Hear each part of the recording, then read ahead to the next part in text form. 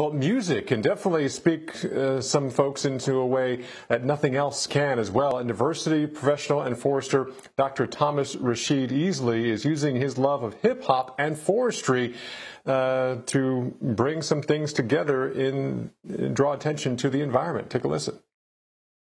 Here is my minority report about what's going on with the poor. No clean water, got liquor stores. No banks, good housing can't afford. Got drugs, got guns, got dope boys, no books, gym floors.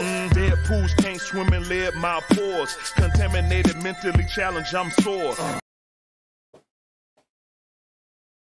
And let's bring in Dr. Easley, also known as Rashid Ease. He's joining us now live this morning. Let's talk about this. And we heard some of your music here. So how are you using your music, hip-hop, to bridge the gap between music fans and people getting aware of the environment? Awesome. Okay. Well, thank you. Good to talk to you. Really, I think just speaking from a place of passion and also a place of intelligence, and then just sharing it in a way that people will understand what it is that we're talking about. Some may say air quality. We'll talk about asthma. Some may say minority, but then I'm still going to talk about our community, people of color, various identities as a whole. But I think that because of the way that we address it, then people can identify with it and feel more comfortable digesting it. And so that's what we're doing. So how has your music and this theme, what's the reaction to it? Well, at first, I think it was, I'll admit, it was quiet, it was calm, because I don't think people are accustomed to hearing music like music about forestry as well as bridging hip hop. But now we're starting to pick up. I think as climate change is continuing to become or stay like a top issue, top priority for us as a country and the world to address. And then I also think around issues of environmental justice, or I should say environmental injustice, which we infuse in our music. Now, I think that the interest is continuing to grow and get bigger now.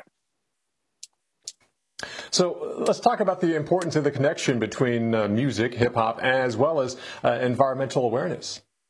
Sure. Well, I think that music, art speaks about everyone's reality. Sometimes art can influence reality, but I think that my art in particular is influenced by reality. So we like to speak about what is going on. We like to speak in ways that multiple communities will talk about it. So that's why we'll use various terms in our music, and sometimes even use terms not in an offensive way, but that another community may be unaware of, or, okay, why did you say that? But the whole hope is really to bring people together, and then talking about the environment, because we're all touched by it. We all live in the environment. So there you go. And real quick, we have about 10 seconds left. Where can people find your music? You can find me at RashadEasley.com, RASHAD, Easley.com. All right, great information. That's Dr. Thomas Rashid Easley with hip hop and the environmental message. Thanks for joining us this morning.